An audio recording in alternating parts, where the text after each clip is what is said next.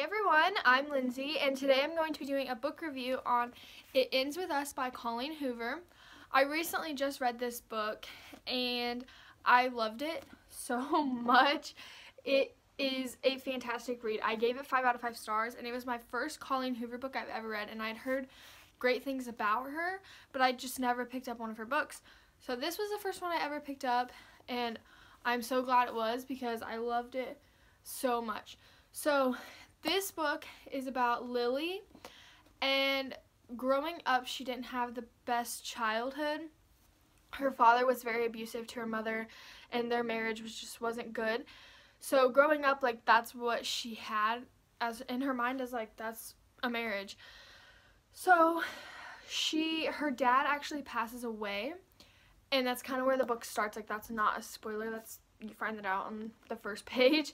But her father passes away, and after that, that's kind of where she kind of feels freed, because yes, he was her father, but he was so abusive that she couldn't really see the good side of him. All she saw was the bad.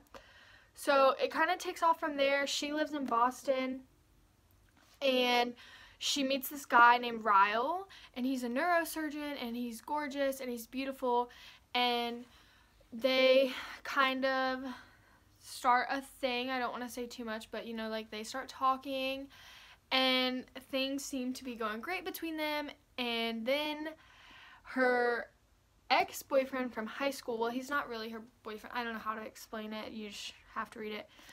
Atlas comes back into the picture, and she doesn't know how to feel. She doesn't know, like, she's kind of conflicted. She also has, like, these journals that she wrote when she was 16, which is when she was with Atlas, and she, like, goes back and reads those, and you, like, figure out from those journals, like, her and Atlas's story. And so really it just takes, like, it just goes on from there. It is a great book. I loved it. The last sentence of this book, I bawled my eyes out. Like, I don't think I've ever cried so hard over a book, but, like, this book made me sob, and that really says something. Like, this book was beautiful. And this book is actually very, like, personal to Colleen Hoover's own life, and I think that's really cool because she, like, wrote a book that related to her and her life, and this is, like, her most personal book. So this book was so beautifully done. It was amazing. I loved it so much. You have to pick this up. I gave this 5 out of 5 stars. It was that good, and I just felt so connected to Lily as a character. She was very, like, easy to connect to, and it, oh my God, like, I literally think I could cry, like, just thinking about this book. It's that good. Like I said in the beginning, her parents do have an abusive relationship. Like, her father's very abusive, so it would be, like, a trigger warning for domestic abuse. And so you might, if you, like, you know, if that's not really something that you want to read or can read, I wouldn't pick this book up, because it does talk a lot about that. Because when she goes back in her journals with Atlas, she, like, talks about her father. And this book, but regardless of that, like, it's so good. It's so amazing. And I feel like it's, again, like, it's very realistic, and I feel like you feel like you're in the story, and you feel how Lily feels, and it just, oh my gosh, so good. This is up there for me with After by Anna Todd. I love that series so much. Anna Todd actually blurbed the back of this book, if you guys can see that. She said that it's brave and a heartbreaking novel that digs its claws into and doesn't let go.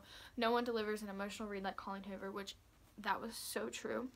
It definitely, I feel like it tore my heart out. It was so beautiful. But I love After by Anna Todd, and that's actually part of the reason why I picked this book up, because I saw that she blurbed it on the back, and I was like, okay, if she says that, like, this book has to be fantastic. So I picked it up finally, and I read it, and it did not disappoint at all. If you guys love a good romance love story, but it's got some, like, darkness to it, like, you have to pick this up. It's so beautiful. It's not going to be your light, fluffy, contemporary romance book. It's not. There's some deep elements into it. There's some darkness in it, but it's it's done so well that it's such a pleasure to read, and I loved it so much. I can't say enough good things about it. So if you guys haven't picked this book up, you have to, you need to. It's amazing. And also, that was my first Colleen Hoover book I've ever read. I know that a lot of people love Ugly Love by Colleen Hoover, so I'm planning on picking that book up very soon. But if you guys have any more recommendations by Colleen Hoover, please comment them down below, because I want to read more and more of her books, but I don't really know where to start. I know that I want to read Ugly Love next, but then after that I'm not sure like what I should read, what I shouldn't. So let me know down below if you guys have any recommendations. If you have any recommendations of books that are similar to Colleen Hoover books, I would love to know that, because these are my favorite kind of like romance books, is with the deep stuff. Like, yes, I love to every once in a while read like a light fluffy romance, but for the most part I love to read like the darkness of it, because that's what like really like tears me apart, and I'm just like, oh my gosh. So if you guys have any recommendations, please comment them down below. I loved this book. I gave it 5 out of 5 stars. I totally recommend it. I flew through it pretty fast. It's not that long. So that's really all I have to say about it. If you guys have read it, let me know if you guys liked it, and maybe we can talk about it in the comments. But that's all I have for you guys today. Thank you so much for watching, and I'll see you guys in my next video. Bye, guys!